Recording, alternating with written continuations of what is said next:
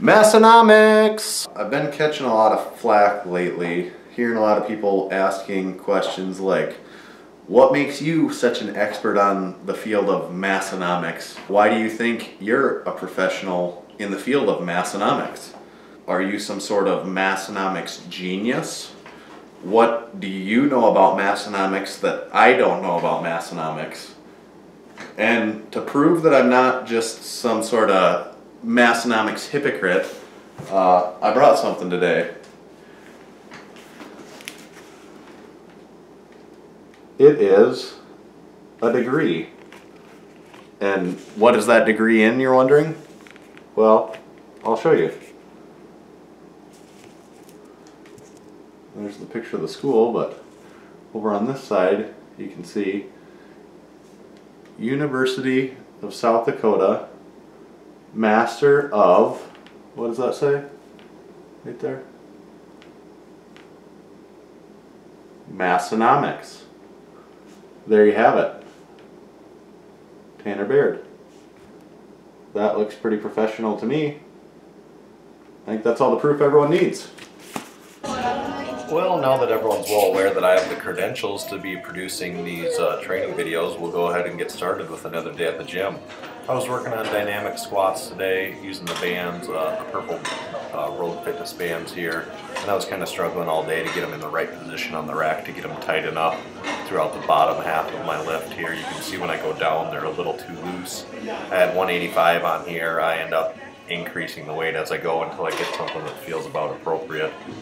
And if you listen carefully, you can hear that I get the pleasure of getting pumped to Too Shy by Kajigulu.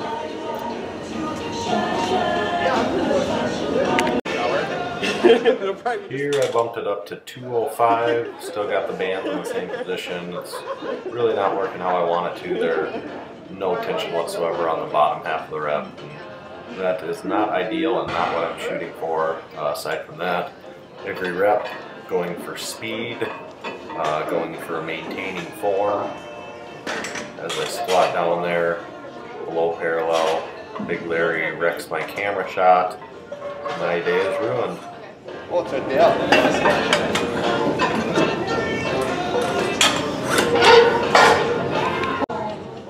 Moved up to 225. I felt comfortable at those other weights. I was still getting the speed I wanted, so I'm really still trying to feel out this dynamic thing and get the right weights down. So I tried 225 on this one. Still got the bands too loose. Nothing's changed there. Another thing I've been concentrating more on is my setup. Getting that bar centered on my back, getting as tight as possible before I on rack, getting in a pretty good low bar squat position.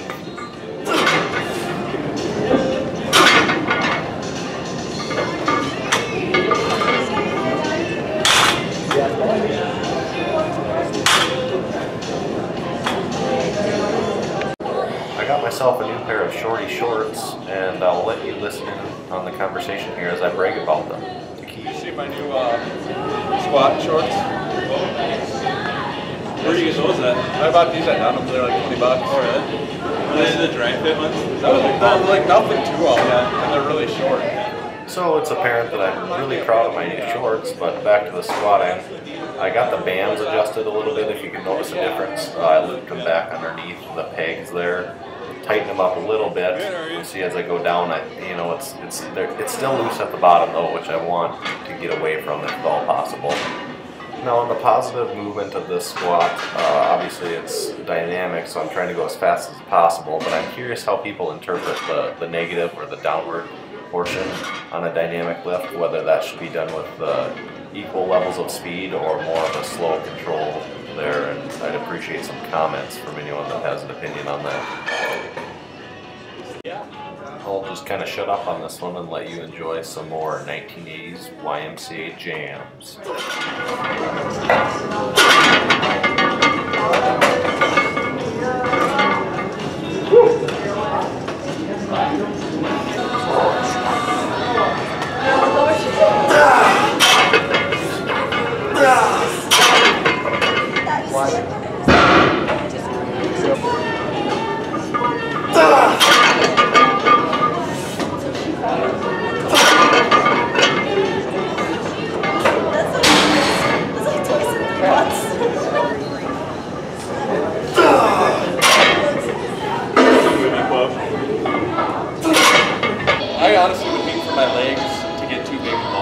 Same with my upper body, really. Like, I don't want to train too hard. It's been known to people have been known to accidentally get like really. Right, because getting too big on accident just happens to people or to anyone ever.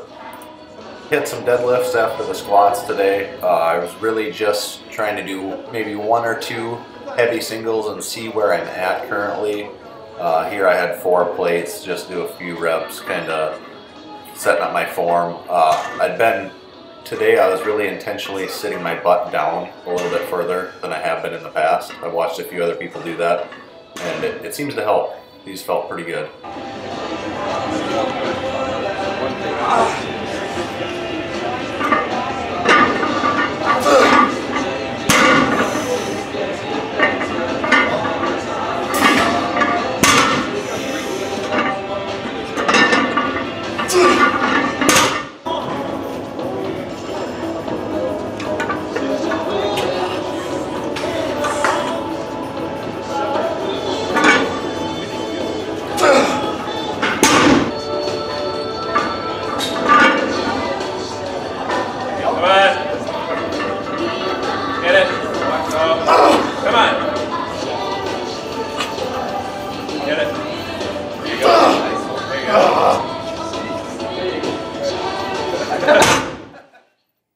Awesome footage. That's some of Massenomics at its finest. Yeah, 545 on that deadlift. I was happy I got that. The rep sucked. It was a horrifically slow pull with a terrible hitch. 2 pretty strong negatives, but 1 big positive. It went up. So that's still a win. It's a moral victory, if absolutely nothing else.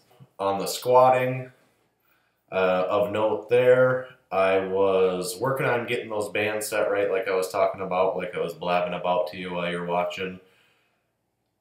I'm struggling with that. I might need to use some different bands there, something that keeps more attention throughout the whole rep. That would be ideal.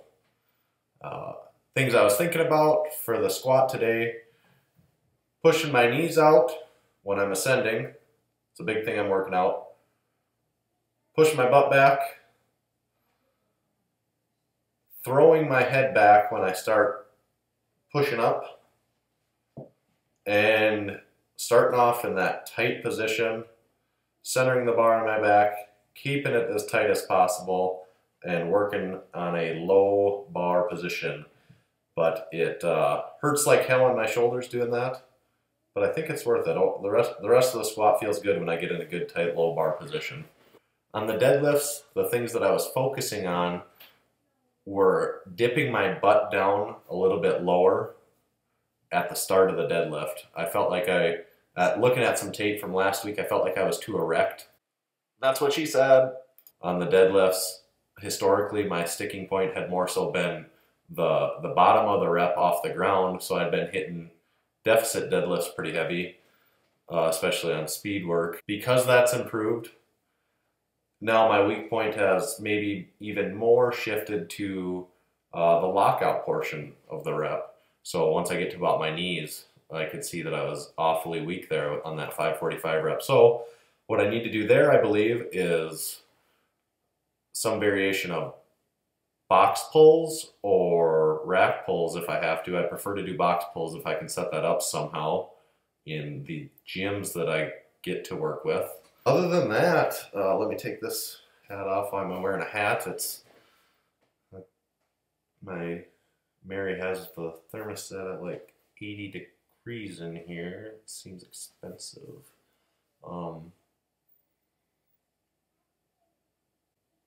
Thank you for watching today.